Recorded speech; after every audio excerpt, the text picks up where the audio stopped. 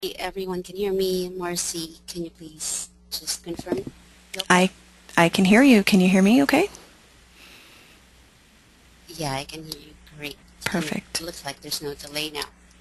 Yay. Okay. Okay, so yeah, this is Mel Balsamo with Qdabra Software. I've been an InfoPath Forms developer for 4 years now.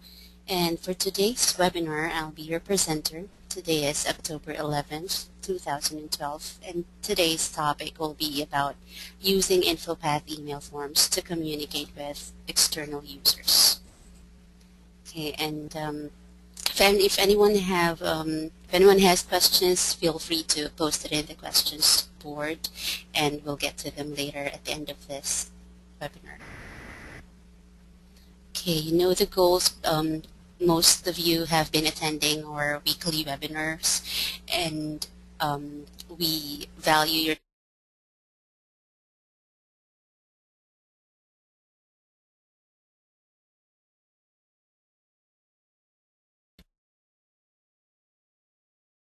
I think I just got muted there for some reason, but hopefully you can hear me again.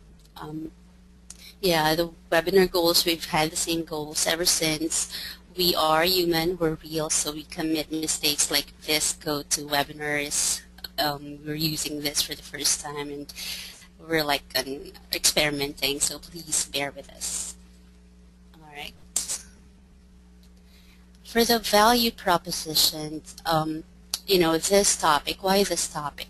There is sometimes a need to have a form that works differently for public, which is for external users, versus private, internal use, right? So as an example, you might want to make a simple form to be sent out via email or downloaded from a website and submits back to you via email.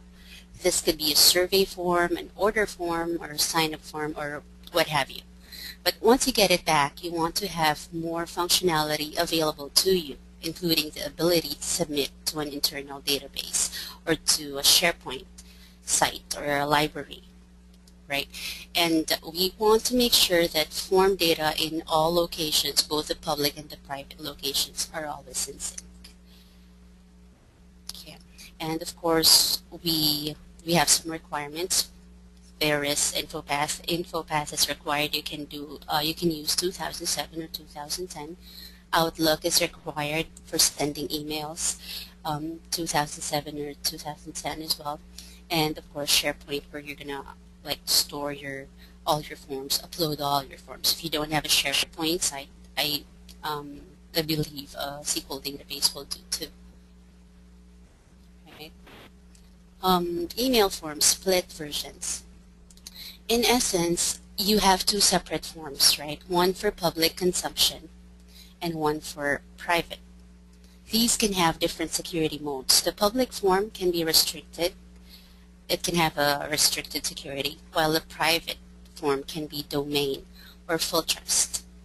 The private version may contain some additional controls that will allow you to do more with your forms, such as submitting them to a SharePoint document library, which we're going to demo in a second here. And for this to work, InfoPath needs to consider these two forms one and the same. Again, we're going to look at how we are going to do this. Okay. So one and the same, how are we going to do that? We're going to do that via the InfoPath Form Template ID. Okay, in the Form Template Properties dialog box, if you open your form in the InfoPath Designer, you're going to see the name, ID, and the description. The ID is used to determine which template a form will be opened with. But this ID is dynamic, like it keeps changing as the name changes. You know, when you go to File and you click Save As and you give it a different name, it's going to change the ID. Whenever the name changes, this ID changes too. Yeah, but if you publish the form, like when you publish it to a network location or a SharePoint server or what have you, it doesn't affect the name and the ID. The key is that both forms have the same ID. The public and the private versions, they should have the same ID. And after you've created both versions of your form, you will tell InfoPath that they are the same form by just yeah, setting both of their IDs to the same value. And in this demo, we're going to use the name email form, and it's going to use that in the ID as well. And you're going to understand all this. You're going to have a better, clearer understanding of this later during the demo.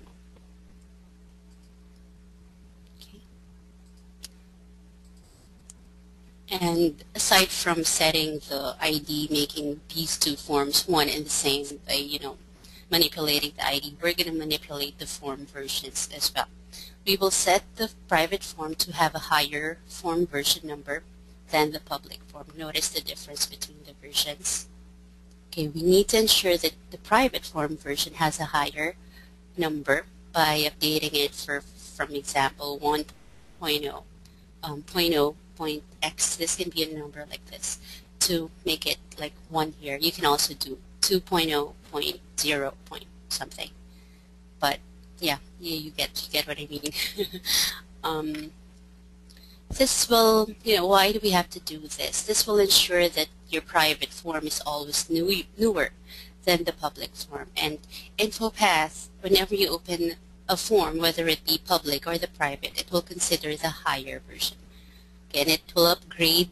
What's going to happen here in this scenario is it's going to upgrade the public form to the private form because this one has a newer version.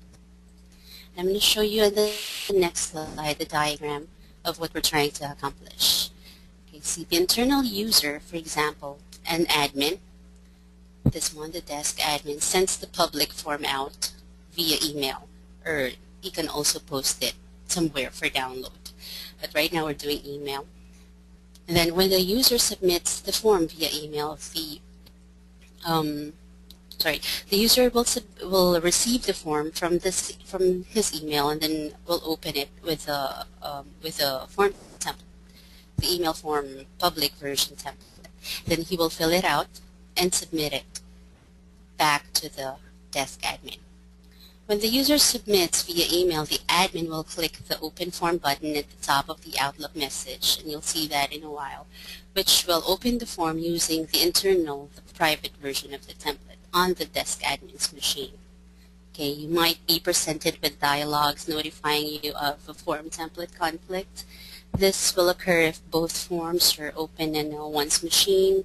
Since both have the same ID, you can just simply ignore that message, say yes to that message, and I'll hand the screen sharing over to Marcy later so you can see that and know how to get around it.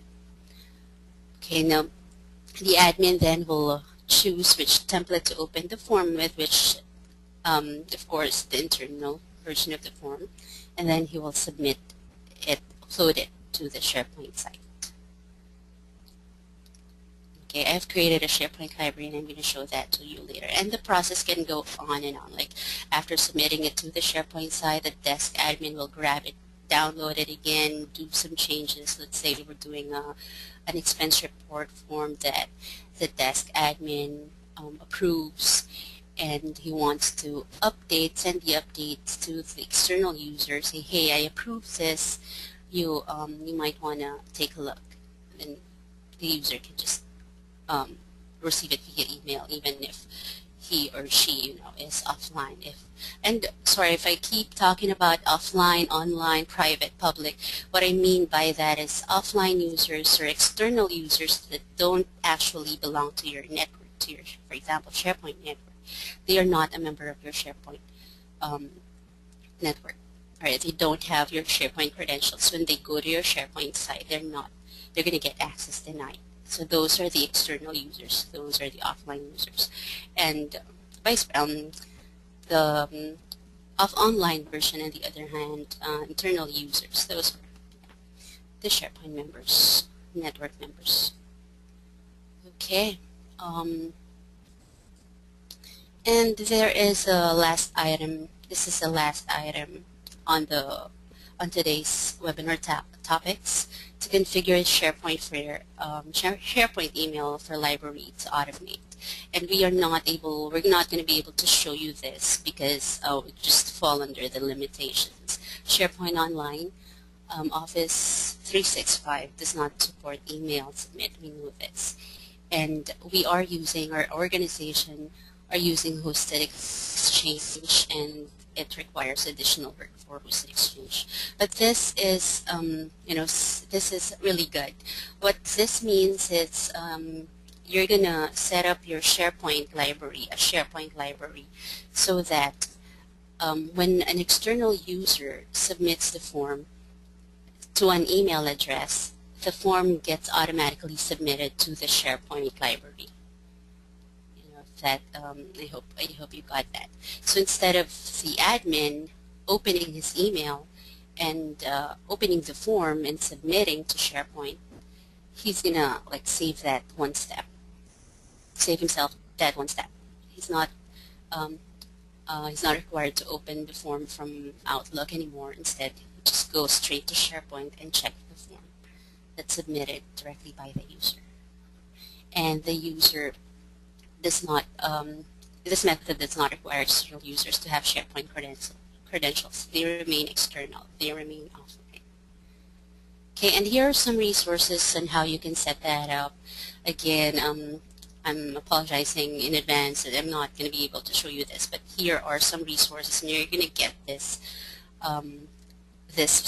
slide deck when Morrissey sends out the goodies later on.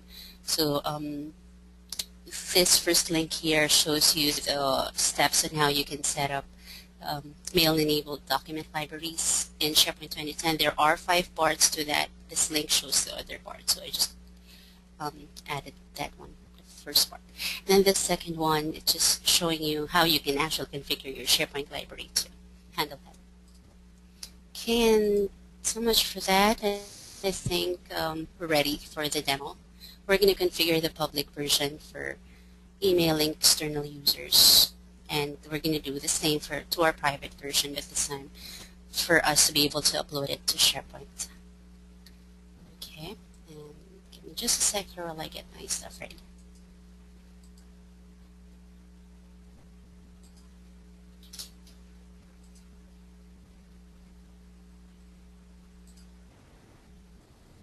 Okay, so you can see I have 2 versions of the form here. I will start opening the public email form.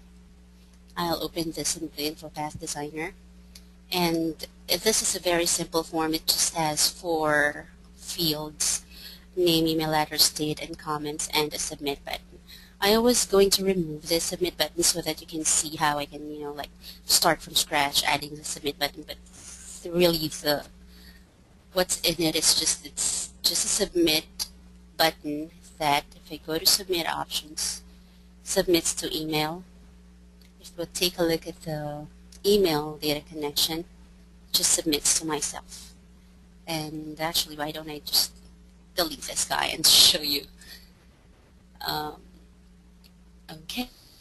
So we'll go to the controls pane here. We'll add a button. Alright, and you right-click on the button and go to button properties. Instead of rules, we're going to say the action would be submit. We'll leave the label as is. That's good enough for us. And then we go to submit options. Have I not configured this form to submit to email before, this box would have been disabled, unchecked. So then let's pretend this is the first time I'm checking this. And then I will add an email submit data connection, and I want external users to send the form to me after they fill it out. Then I want the subject, I'll click on the FX button here. I want the subject to be a concatenation. If you don't want to type things manually, you can go here, insert function. You'll see all the functions that InfoPath has to offer, stock ones, and you'll pick concat. So we want to concatenate the name and the date. And this way we know that it's a unique name, since my date is going to be the current date and the current time, combination of that. Current time with milliseconds, so that's always going to be unique. And I'm just going to insert a hyphen here, separate them with a hyphen. I want to copy this. I think it's going to ask me to enter the same thing. from my form attachment name, and yes, it does. So when people sends me the form back, I want the form name to be the same, concatenation of the name and the date. So I just pasted that in and click OK.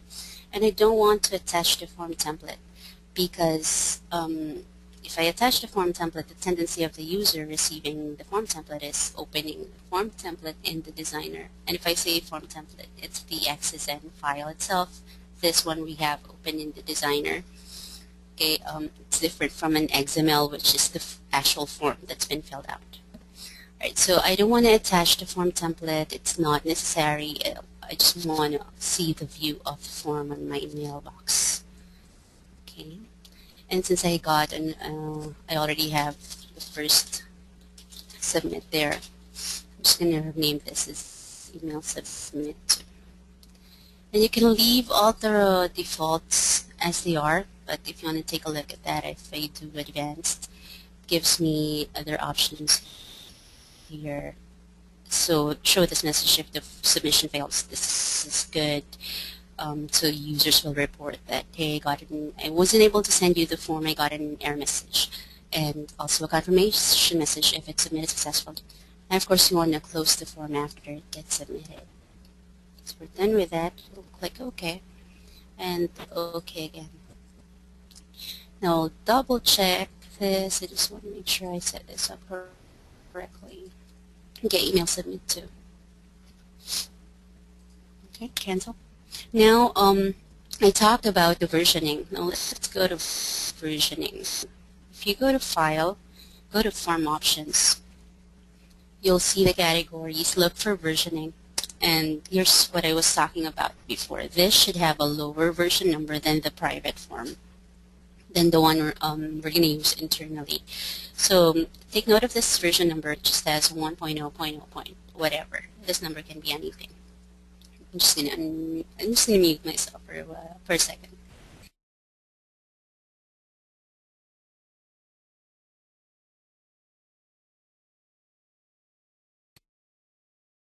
Sorry about that.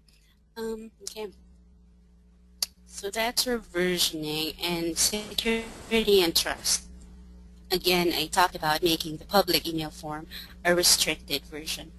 Why? Because we want to make sure that those external users won't have any access to anything inside our like our network, our internet, aside from being able to submit this form in email. Okay, so we're going to set that as restricted, and it's already set, so I won't click OK. I can do that. Yes, sorry. And the form template properties, the ID. If you go to File, and on this right-hand pane, which most people don't even know it exists here. If you go to Form Template Properties, this is going to show you the name, the ID, and the description. Right now we're seeing public email form, and it has that name and the ID as well. And like I said, we're going to make the public and the private version one and the same. So notice here, if I cancel out of this and I do a file, save as, if I save this as giving it a name, just email form, and click save. Now if I go back to the form template properties, now it changed the name and the ID here. And this is okay. So we'll retain that. We're not going to do anything with that. We're done with our changes to this form. What I'm going to do next is I will close it. And I will go to my mailbox. I'll create a new email message that I'll send to Marcy, attaching this email form. So this is basically what you're going to send your external users for them to fill out. And we'll look at Marcy's screen later to see what she's doing with it. So this is going to be the email form. Please fill out. I'll send that and I'll pass the sharing over to her.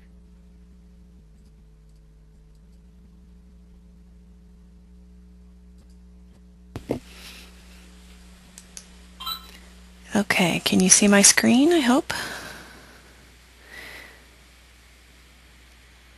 Let's see, and here's the form.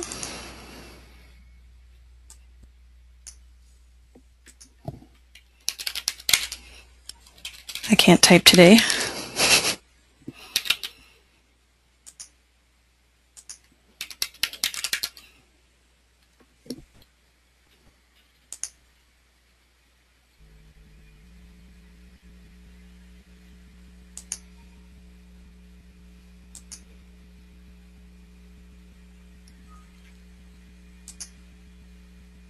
Okay, thanks, Marcy.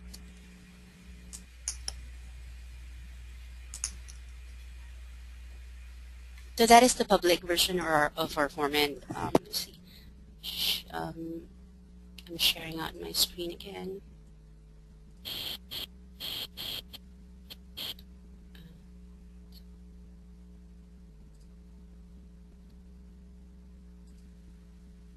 Okay, I think you can see my screen now. I got the form from Marcy, and this is the one, the latest one. Okay, it says public email form, and I'm not going to open this yet. It says open form. If I open this form, what's going to happen? It's going to open with the public email form version, because that is the that is the last version I saved on my machine, this email form. But I don't want it to open with a public email form, right? I want it to open with a private version this time, and I'll show you this next. I'll open this in the designer.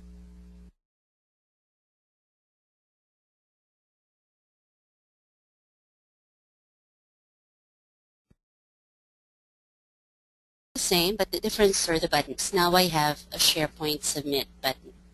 When in the public version, we only have one button which submits the form to me as an admin. But this is my admin form. I am an admin. This is my own form. I want to be able to submit all the forms that I receive from external users to a SharePoint site. At the same time, sometimes there may be times that I want to update forms, and I want to email them back to the external user. So I need these buttons. And what do these buttons do? Yeah, the word says it all. The wording say it all. This button emails external users, so I'm just submitting to a data connection, the email, submit data connection, and it closes the form after. Excuse me. SharePoint submits to a SharePoint library and closes the form again. If we go to data, I'll show you the data connections that are involved. This is my SharePoint library, submit data connection. It submits to my SharePoint library here that I've pre-set up using the same name, concatenation of the name, hyphen, and the date. And it will overwrite the form if it exists. And the email submit will email the form back to the submitter, to the external user. So that's why I'm pointing it to the email address field here. So whatever email address is in this box right here, it will send it back to that with the same subject. And again, not attaching the form template. Okay, so I'm not going to do that from scratch. We're just going to do the same thing we did with the private version. Instead, what I will do is we'll take a look at the versioning here first. If I go to File, Form Options, Versioning, now you'll notice that my private form has a 1.0.1 as the version number. And this means, again, like what I've said before, InfoPath will automatically upgrade all forms that have names email form to whichever higher version is stored on my machine. Well, look at security and trust. It's not restricted anymore since I don't need to get restricted. I can access my domain. I have all the rights, but of course, SharePoint permissions will still be respected. Okay, so what I'll do here is I will go to my folder here and I'll delete this. I don't need this anymore. This is, remember, the public version. I don't want my InfoPath to get confused. I will delete this. And remember, I have that on my outbox here. When I sent it to Marcy, I have this public version on my sent item. So if I ever want to send that to another user, I'll just forward this and we'll attach this public version of form template. Okay, if I ever lose this XSN, so you still have your original version that you can edit again and save again as an email form. Okay, let's go back to this. I keep switching around. Sorry. So we're back in the private email form. I'm just going to go to File, Form Template Properties, and we'll see that it's named Private Email Form. But then if I save it as email form, the same name as I used as my public version, and save it, go back to File, Form Template Properties, it's going to change that. So it's basically the same as what Marcy's XML has. I can cancel and I can close this. I got my changes, everything. Now I'm ready to open Marcy's form. Okay, this is what she filled out for me, the public email form, and I will click on Open Form, and it did open with a private version. I can submit to SharePoint. I can email it back to the user. I'm going to do SharePoint Submit, and this should submit to the SharePoint library that I got this set up with.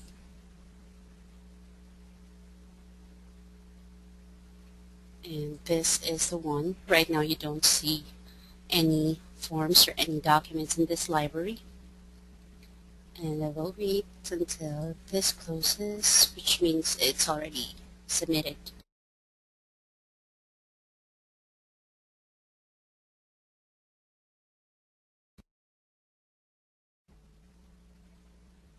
And to those of you who are wondering, I am from the Philippines, and our server is in Seattle, so imagine the distance.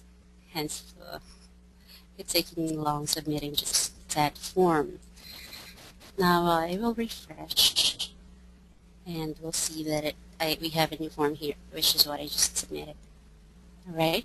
So then, if I, as an admin, want to take a look at Marcy's form that I just submitted here, or make changes to it, I'll just open it from the SharePoint site.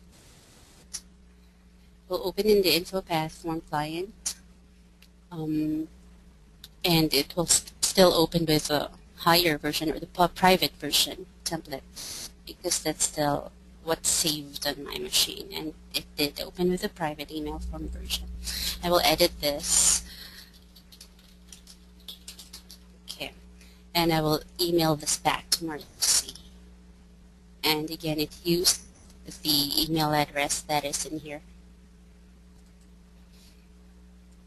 So I sent that, and hopefully Marcy received it. We'll take a look at our screen now.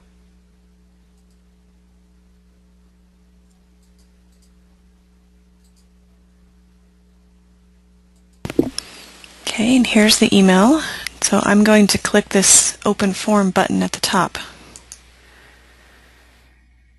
And we get this dialog box. Yeah, that was the dialog box I was talking about before. You simply click yes to that. Okay, so I'm going to make a change and submit it back. There we go. Cool, thank you. And okay, I got that. Am I presenting again? Yes. Okay, great. Thank you.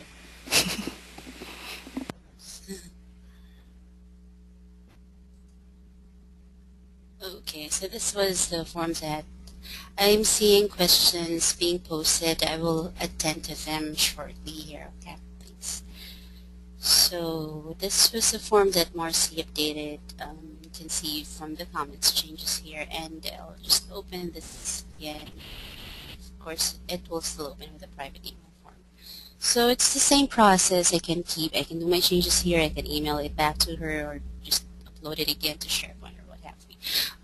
But that's the idea. of using email forms. I guess we end the demo there. Any questions? I will open my questions pane. I did see some. Where is that guy?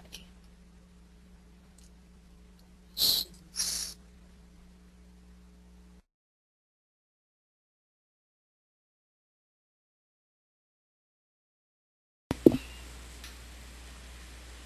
Mel, in case you can't see it, the question is from Gary, and he says, I trust the external user does not have to have InfoPath client. Is that correct?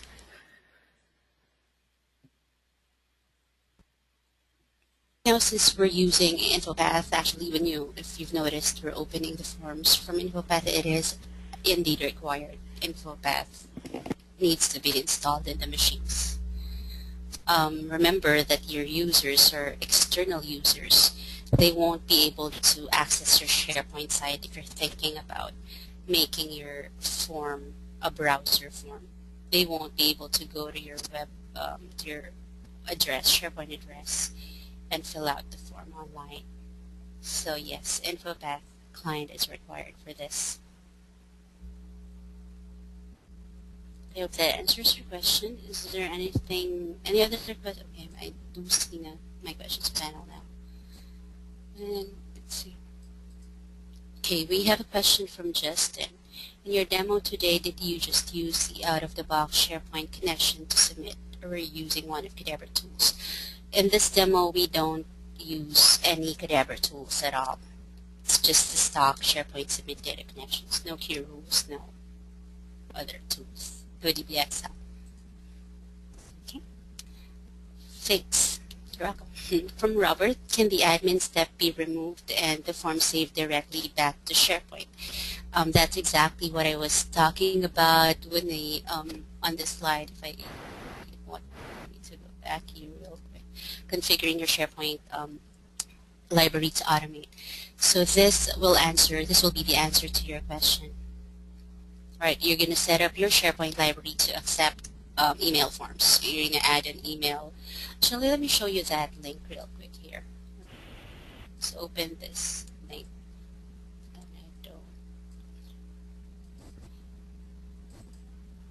Let's go here.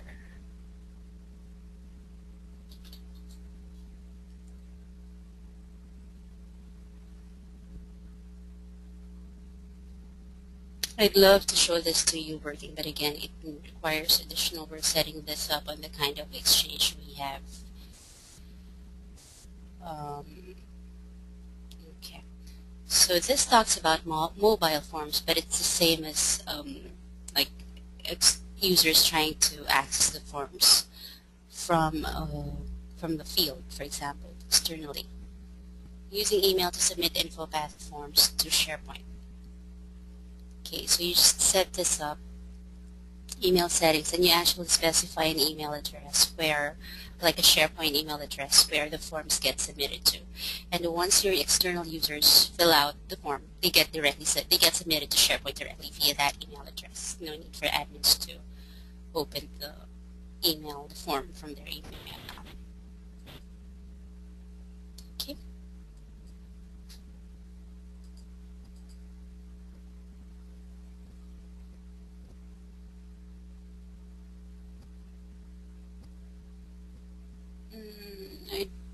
I'm not sure I understand your question, Gary. If I cannot be sure the email recipient has the InfoPath client, is my alternative to create a web for instead of using email forms? Would you like to explain that further, please?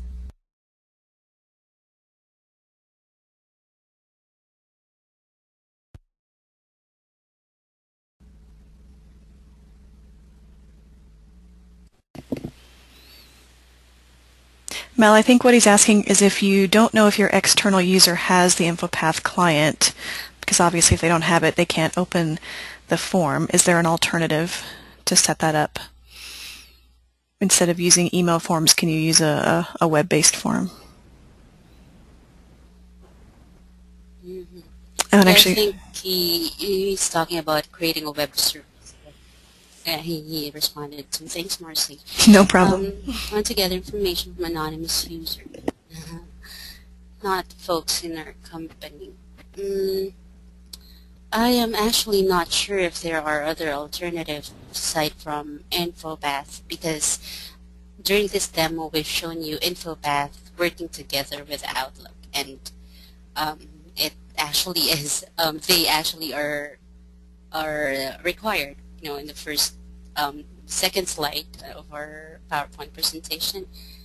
We require InfoPath and we require Outlook. So I am not sure if there are other alternatives. I am willing to take a look at that, Gary, if Patrick tells me to. Yeah.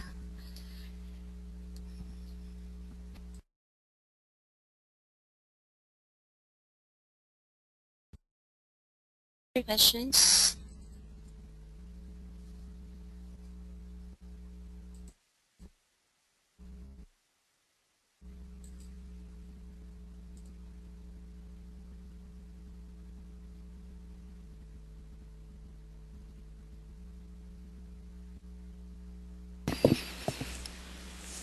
I guess while we're waiting for questions, I just wanted to say thanks to everybody for your patience while we try out our new webinar platform.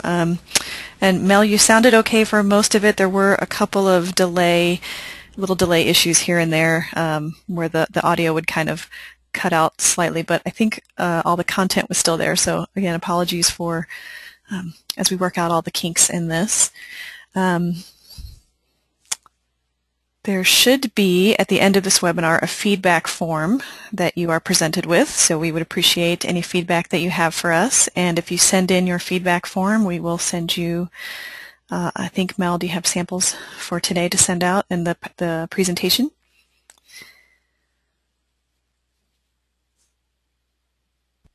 We have goodies. Yay. And I also just wanted to quickly mention we do have an InfoPath Masterclass coming up at the end of this month if you'd like more information on that. It's an online course and it starts on October 29th. It's a 5 half-day course. So if you're interested, send an email to coursemanager@qdabra.com. And looks like there's some more questions, so I'll pass it back to Mel.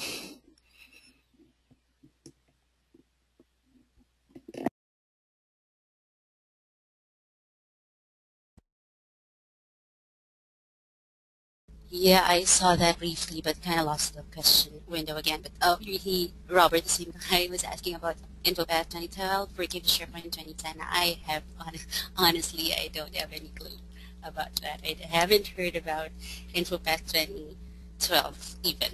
So I guess the best person to ask is the Microsoft MVP. That would be Patrick. Great. I hope everyone enjoyed this webinar. It's yet another learning curve for, I guess, all of us, especially me, having delivered a webinar for the first time. And thank you, everyone, for your patience. And hope to see you all again soon. Take care.